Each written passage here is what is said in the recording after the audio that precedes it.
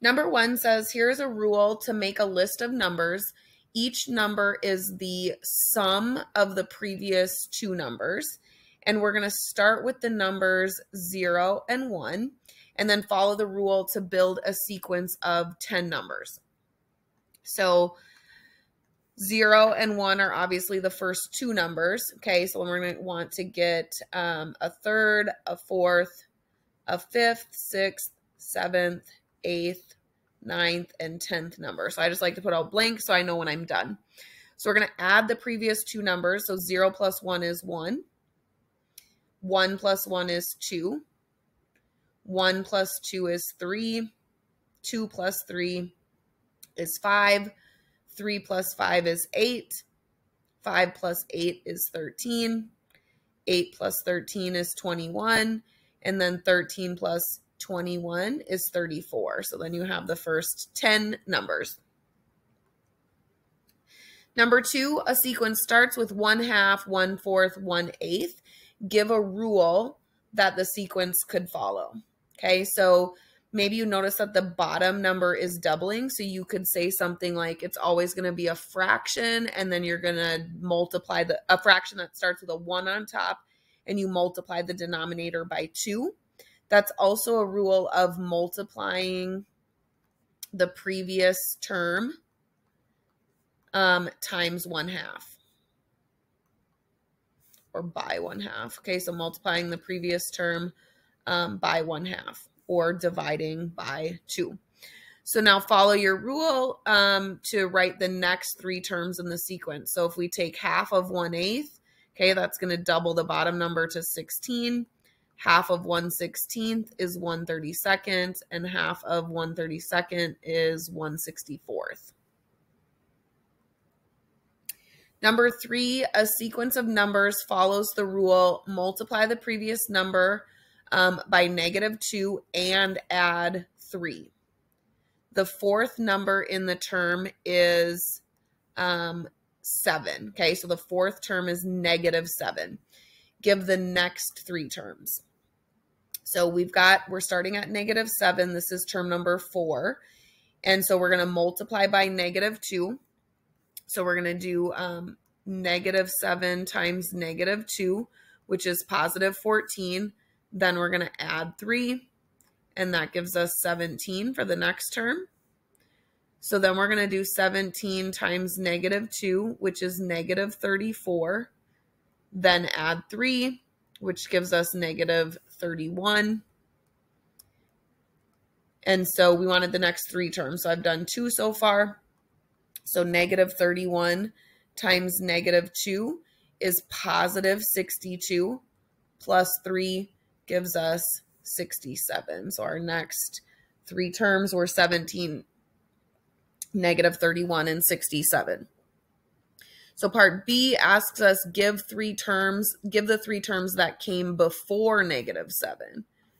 So now we're going to want to do this stuff backwards. Okay, so you want to work the sequence backwards. So first thing we're going to do is undo the +3. So we're going to subtract 3. Okay, and then we're going to do the opposite of multiplying by -2. So then we're going to divide by -2. So I'm just going to kind of work backwards right here. So for this one, we'll take -7.